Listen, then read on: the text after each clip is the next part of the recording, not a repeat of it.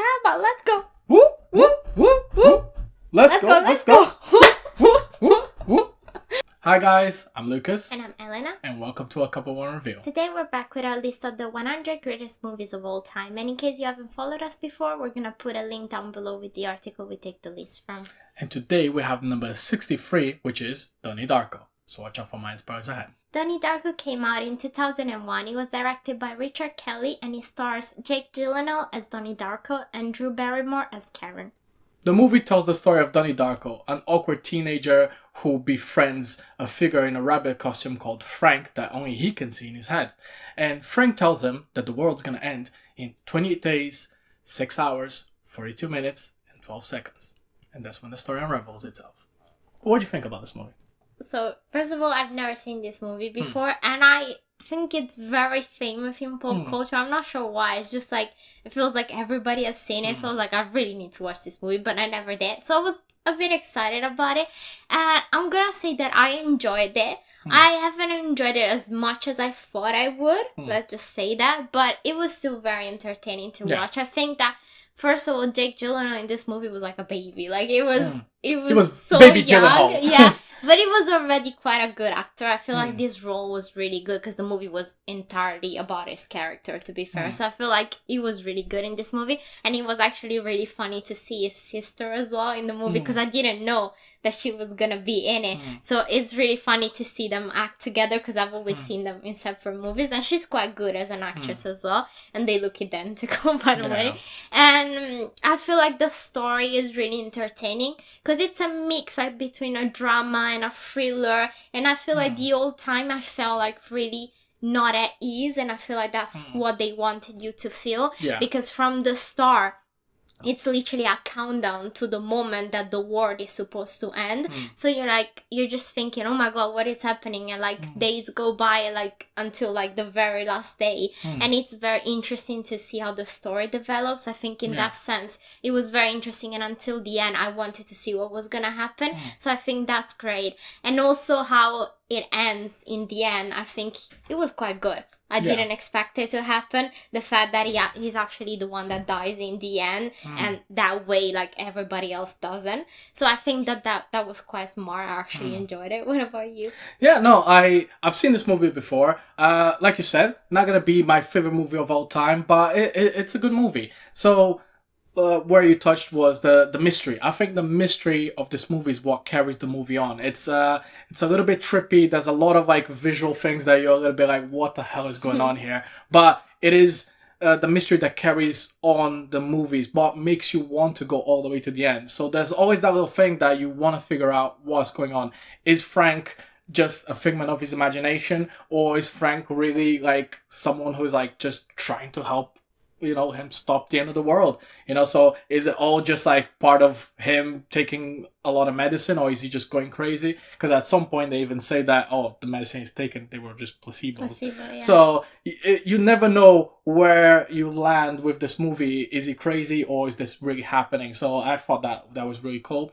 Jake Gyllenhaal, as always, amazing as an actor. In this movie, he really sticks the creepy, weird teenager, you know, especially when he's got his knife and he's like poking the mirror, trying to poke Frank with a knife. That was a creepy scene, and it's quite cool. Also, not gonna mind seeing a cutie little Megan Gyllenhaal on screen. Always brings a smile to my face. But what was bad about this movie? So I think that in a way, like, it wasn't as good as I was expecting. Maybe because it's so hyped up as a movie. I feel like everybody just loves it so much, so I expected a bit more. So maybe it's just like subjective. Maybe it's just me. But I feel like it was a really good movie, but it lacked something to make it great for me. And also I think it was a bit long. I'm not gonna lie. I feel like it was good, but I feel like even if it was to be a bit shorter, nothing would be lost to me. So I feel like that was another thing. After a while, even if I was still into it and I wanted to know how it was gonna end, I feel like it was a bit dragged on. Yeah, it was a bit long, I would say. What about you? So the bit I'm gonna say is, like, if you're not the type of person that is into this type of movie, like this thriller that it has a mixture of time travel with a mixture of religious themes as well. So if you're not the person that's into that, then I'm gonna say this movie's not gonna be for you. So it's nothing that is gonna make you, oh wow, I really want to see this. So if you don't like those themes, this is definitely not for you. And like you said, a bit too long for me. But let's talk about ratings. Sure. So on Rotten Tomatoes, the movie currently has an 86% as a score. So not as high as I thought it would be. Usually Rotten Tomatoes with this movie, it's quite high.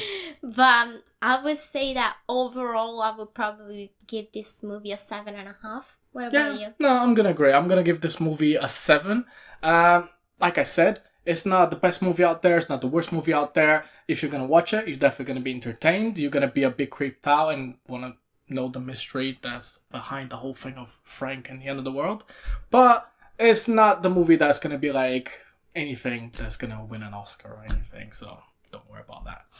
But let us know in the comments, what is the movie that you think it's trippy and it's got a bit of a sense of mystery that you're just like, that movie is awesome and I would recommend it. So let us know. And also stay tuned, as next time we're going to be reviewing number 62 on our list. That is La La Land. Right. La La Land, I never seen it. I know a lot of people go crazy about it. And I'm not the biggest fan of musicals, but you are. Okay, so I am the biggest fan of musical and I love them. And usually whatever musical you just put me to see, I'm going to love it. Not all of it, but like most of them. But with La La Land, I went to the cinema to watch it just once. So I don't remember it like as much. Like I feel like I'm going to watch it again. Some things I'm not going to remember. But I really hated it. I'm not gonna, and I know that like it's a 50-50 kind of thing because I know a lot of people that hated it just like me and a lot of people that loved it. There's nothing in between. And I really hated it and I'm sorry, but that's just my opinion. I think that movie is awful and it's very long as well. We'll see. Maybe you will change your mind rewatching it again. I don't think so. If you enjoyed this video, make sure to share, like, and subscribe. And don't forget to follow us on our social media. And if you don't, then Frank the Rabbit is gonna haunt your dreams until you subscribe. Every day, every night, all day, you're gonna see Frank, and he's always gonna torment you until you subscribe. And we'll see you guys on the next video.